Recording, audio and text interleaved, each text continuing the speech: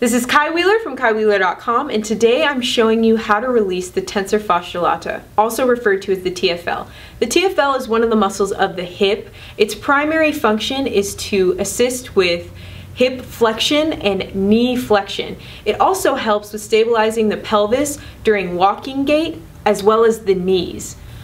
When this muscle becomes tight and shortened, it can cause pelvic imbalances that lead to pain in the hip, the low back, and even sometimes the lateral portion of the knee. So if you have tight TFL, it can even feel like you have one shorter leg. Some activities that can cause dysfunction in this muscle tissue include sitting for long periods of time, biking, running, walking, and even climbing. So let's get started on what we can do to restore the flexibility and proper function to the TFL. All we need for this to release is a lacrosse ball. So I'll begin by showing you how to locate the TFL. The TFL is located between the middle and lateral portion of the upper thigh, right around where you would place your hand in a pocket.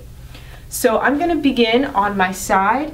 I'm going to straighten out that bottom leg and bring my arm right underneath my head.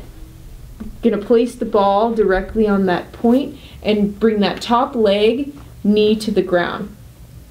You'll know when you've hit the right spot because it'll be quite tender, especially if it's your first time. Don't be intimidated by the pain.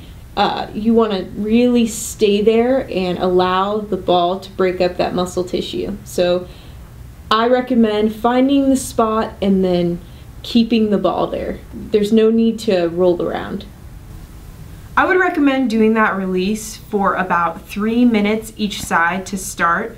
I would also recommend doing it along with your glute medius and your IT band. Those are like the triple thread of hip release exercises. Please join me next time for another myofascial release video, and if you like this one, please hit like and subscribe to my channel.